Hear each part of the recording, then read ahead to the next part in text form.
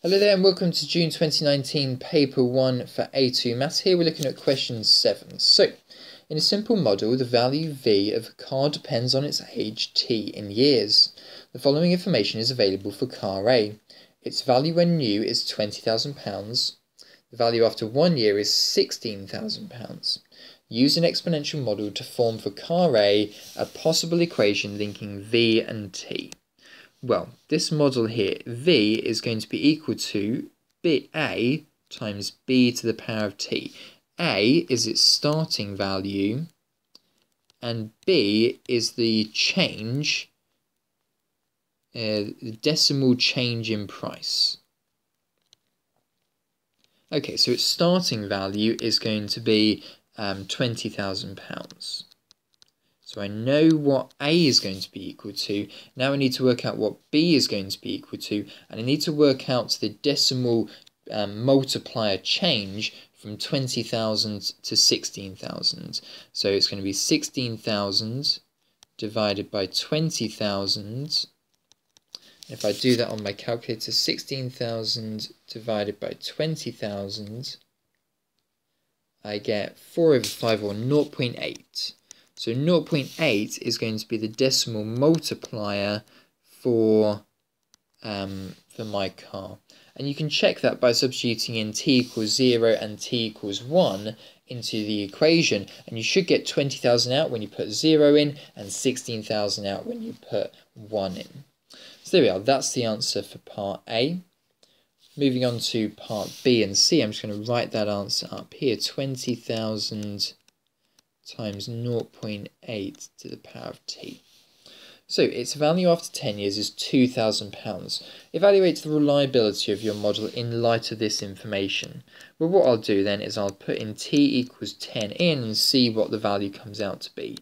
V equals 20,000 times 0.8 to the power of 10. So let's grab my calculator and do that. If I put that in, I get 2,147.48. So this model is not too bad. Model is accurate,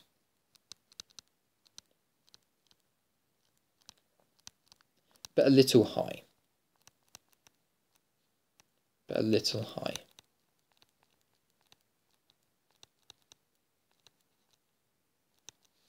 Moving on to part C, the following information is available for car B.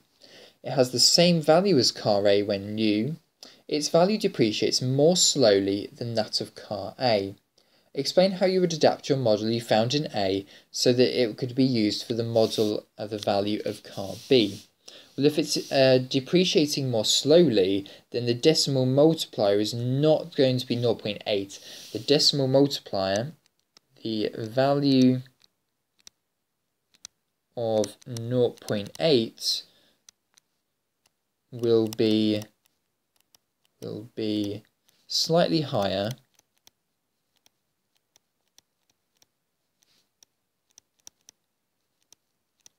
but not greater than 1.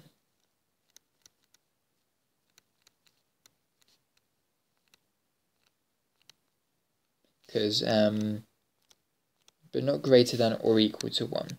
Because when it's greater than or equal to 1, it's going to appreciate.